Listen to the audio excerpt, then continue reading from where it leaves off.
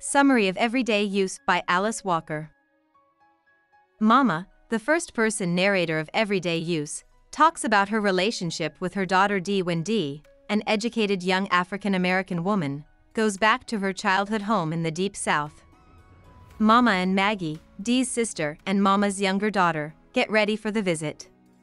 This is where the story starts. Maggie changes her clothes while Mama imagines getting back together with her daughter on a TV show led by Johnny Carson. Mama then says that her dream isn't possible because she doesn't think she's the kind of person who would be on a show like that. Mama looks around the yard and at Maggie while she waits for Dee. This makes her think of Dee's troubled youth in their house, including her anger at her family and their poverty, her desire for better clothes and an education, her charm, confidence, and beauty.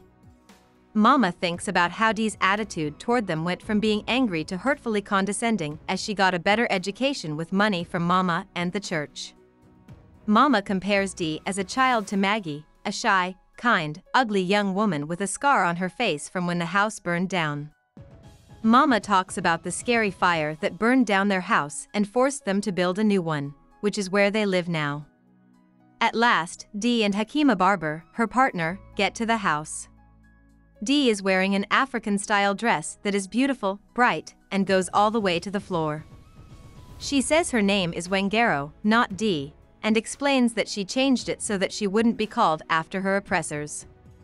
Mama isn't sure about either of these choices at first, but she decides she likes the dress.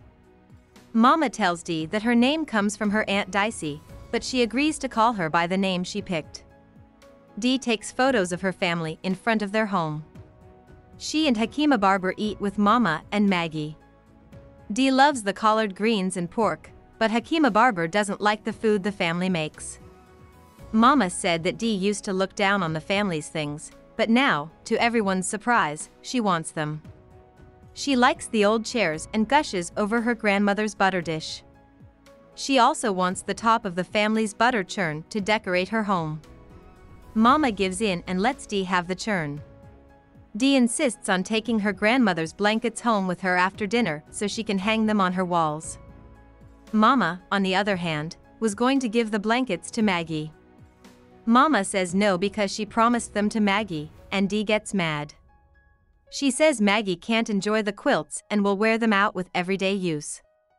Mama brushes off Dee's anger by saying that Maggie can just make new quilts since she knows how to sew.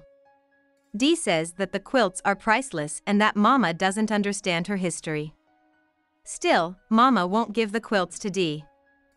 Instead, she throws them on Maggie's lap.